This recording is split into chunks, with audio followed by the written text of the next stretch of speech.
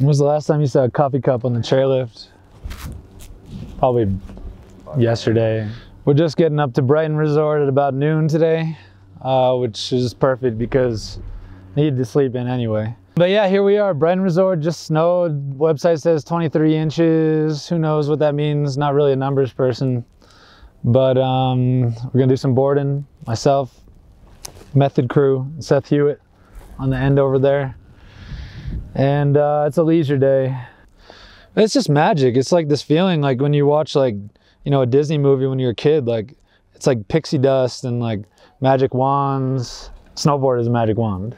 And it's just like straight, like when it's good, you feel like you're casting spells, you know, Alakazam style. Gotta part ways with this at the top.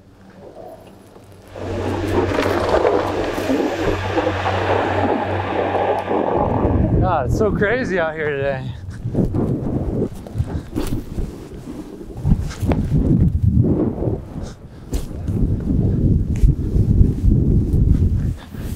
Oh wow, dude.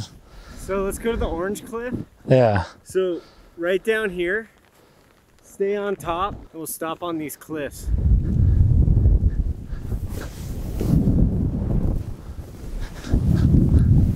Whoa!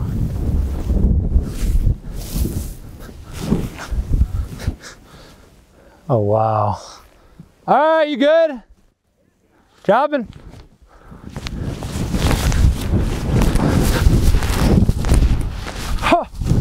Oh my God. Yeah, still shot might be good. Yeah. Yeah, I had a lot of good days this year, like up here. And these are like the days because you're, you know, sort of where you live and go up here with no expectations really, and you just ride. Driving.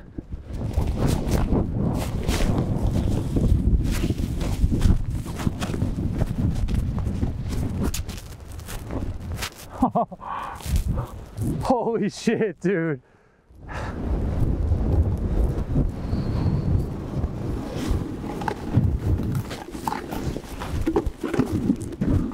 And even like the word style, like it's hard hearing that over and over again. Yeah, we get it, style, style. What does it mean though, you know? People say, oh yeah, style. Like everyone has style, but it's their own style. It's not like one style is better than any other. Style is like, you know, possibly being able to like see somebody's silhouette and know who it is, you know? Like you don't have to like really see like the name tag or something.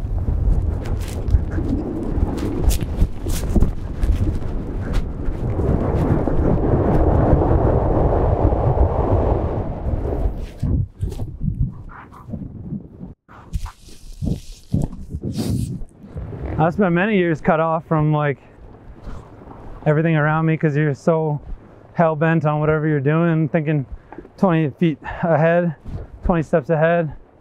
You miss out on all the stuff that's happening now. I still am like that sometimes, but I'm trying to be better about it. It's just like enjoying, having fun. Can't have fun like when you're 20 steps ahead. Fun doesn't work like that. Like today, I'm not really like biting to jump off anything crazy. It's nice like kind of just seeing where conversations go throughout the mountain, you know?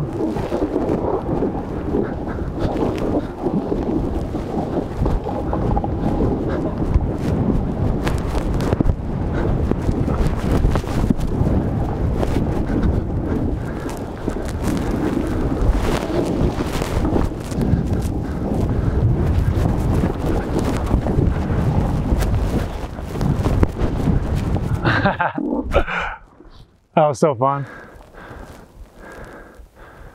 Ah! Looks like someone might have put it in. Oh! Yeah,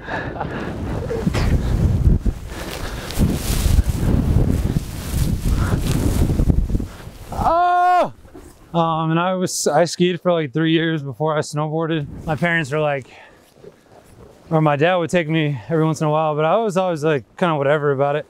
And then I remember one day we were on the chairlift at Stowe, Vermont, on a family trip, and out of the woods comes a snowboarder, jumps over a bush right under the chairlift. And as soon as I saw that, I was like, oh yeah, I'm gonna do that. Like nothing had affected me like that up until that time. So it's kind of the perfect tool because like it's infinite. Like some things can only get a certain level, but this thing, like you can go slow and carve and shade and like just paint around, or you can go straight and take off and fly. You know, you can get all these different feelings out of it. Like guitar too, like sit down on the acoustic, and even if it's an acoustic, you can still get kind of heavy on it, but you can also get like really nice and light.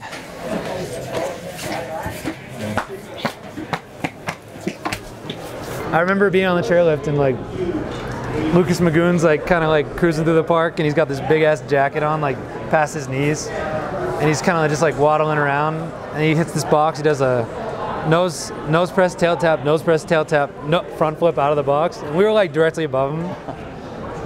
For some reason, my two most potent moments on the snowboard were seeing it for the first time at Silvermont, like I was saying before. The snowboarder jumps down over a bush. And then with Lucas, like these two moments, like I'll never forget these moments. Like where you're just like, what? Like you turn around and you're like, need to see more, because like, yeah, it's so cool. Go into my home. This is where I live. Typical scene. Walk in, quiet dogs, but they're very serious guard dogs. This is Alexa, Naima, Theo, and Howard. They're the primary residents of the house. So in our living room, there's many things. This is a piano, for anyone that doesn't know. And we have to be careful about playing it, but usually when we play like this. This is the spiritual corner where you go if you gotta like, you know, cast spells or maybe clear up the air as such. And oh yeah, here's a spoon. This spoon was created by Mr. Johnny O'Connor, and it's called the Spoon of Doom. And he whittled this out of a skateboard, and it is a fully functioning spoon. A couple years ago, I was at Squaw Valley for just a ride one day, and it ended up being a day that was Noah Selasnik Memorial Service, and they had a box of all his stuff and knives and watches and stuff, and they were like, take whatever you want, you know. So I grabbed this watch, which at the time didn't work, and this is a watch that Noah would put on his snowboard pants and hang from a belt loop. Rode that day, got to ride with John Cardiel and like Brian Iguchi and like a bunch of the people that Noah used to ride with that were there for the memorial service. Went back to Salt Lake for a couple months, and I remember I was going back to Tahoe, so I was like, oh, I'm gonna pack this watch just because it'd be nice to like get it back to like where it's from. And so I put it on my snowboard pants, and I go to Boreal that day, and I'm on the chairlift on the first run at Boreal, and I look down, and this watch that did not work, no sign of life, is ticking. So I thought that was a cool story, and it ticked, and it worked for just like that one chairlift. And then when I was at the top, I went down, not working again. It hasn't worked since, but I thought that was really interesting. Like brought this thing back to Tahoe, randomly starts working on the Boreal chairlift. And so now I got like the kind of set here with Noah and the watch, and everything's blue. So that's pretty cool. This is Naima. She got third place at the Sculf World Tour. This is Blue Mouse. I found this piece of wood that looked exactly like this. There was a little stump that I sawed off, but I saw it in the woods at Brighton at the Bone Zone, and I was like, oh damn, that looks like a mouse. So obviously I brought it home and I painted it as a blue mouse. You'll see Blue Mouse's counterpart. This is like the yin of a yang piece that you'll see in a second. This is Blue Mouse's counterpart, Snake. And this is also a piece of wood from up at Brighton, that I found, and I was like, oh, that looks like a snake or a rifle. I chose snake, way more powerful than a rifle. So blue mouse and snake, when they get together, it's a bloodbath. But you know, yin and yang, like I said. And this is the basement. This is kind of where like I've retreated to do like some of my work. Just clean this whole zone up today just to like get going, but usually it's like papers everywhere. Tyler Lynch made this for me a couple years ago, Volcom piece. This is like an early painting that I did that I'm so happy that I still have. I'm still not a good painter, but I really enjoy it, and that's really all I care about. This is where down here I'm kind of like always working on, like got like poetry stuff that I'm working on, some drawings and stuff, and I used to love the Power Rangers growing up. But yeah, I just like I'm trying to be more organized with my stuff, and I got a typewriter and I'll type shit and draw stuff and just get it into the 3-ring notebook, and like just so you know, this is like, you know, all the work that I've been working on for the last like year for like the writing and poetry stuff. It's nice to have like a place to like type. So this is one of my typewriters. This is the electric one that I use now because my other one, I'll grab it and show you, but they're both out of ink right now. So I'm like in the middle of the winter and I'm like, okay, no typing until I order some more ribbons for some ink. But this one just ran out today, which I thought was funny. And I ran out of paper recently, so I'm at the point where I'm like, I really gotta get my shit together. Yeah, I got some paintings that I've been working on that are just like in the garage, like, cause there's no really where else to put them, but it's like some colors and everything, and like random kind of vibe. It's more colors, and this is that poetry book that I wrote. I got a bunch of copies in there. Anyone needs them, hit me up and I'll send you a copy for a price. Yeah, no, the books came out awesome. I don't know about any of the writing in them, but when it's time to do something, this is how much time you got. Yep, by the time that thing ends, we better be doing something.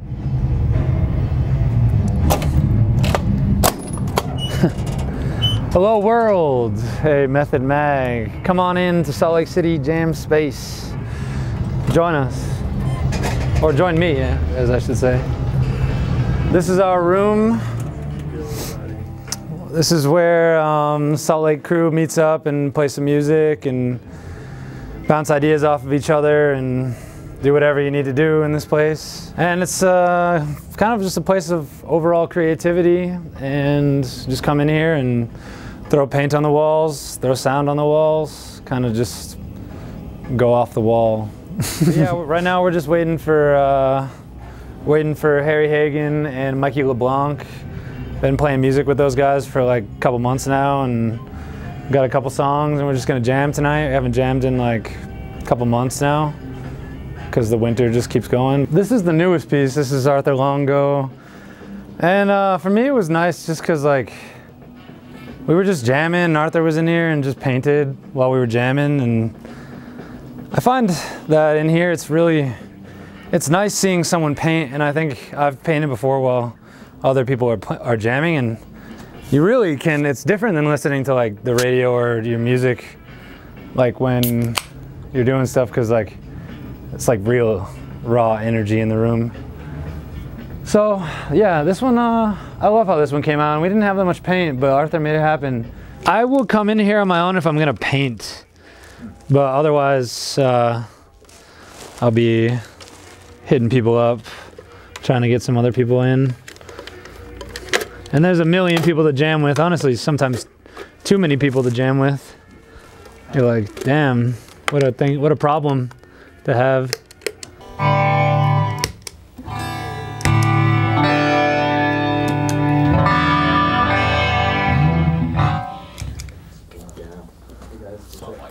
Mikey, on my way. How's the lyrics going on? Is that it? No. And I'm on my...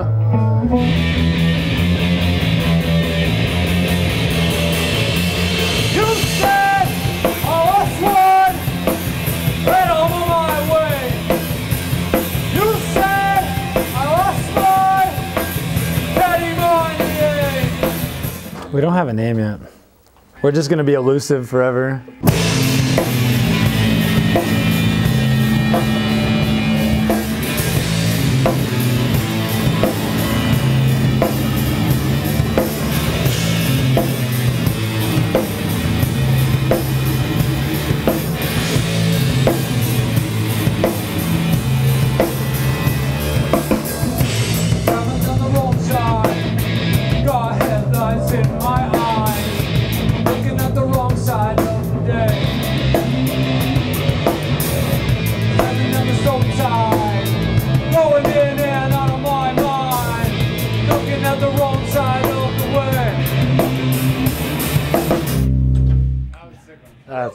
That might have been the best we ever played that. That one, damn. I seriously think that was the best that we ever played that one. Yeah, that was sick. This is my sign off. Thanks for coming to the jam space. We're aliens and we're going to space tomorrow on a flight that's taking off at 8 a.m. And thank you for joining us here in beautiful, warm, sunny, humid, arid Salt Lake City. Oh shit! Oh.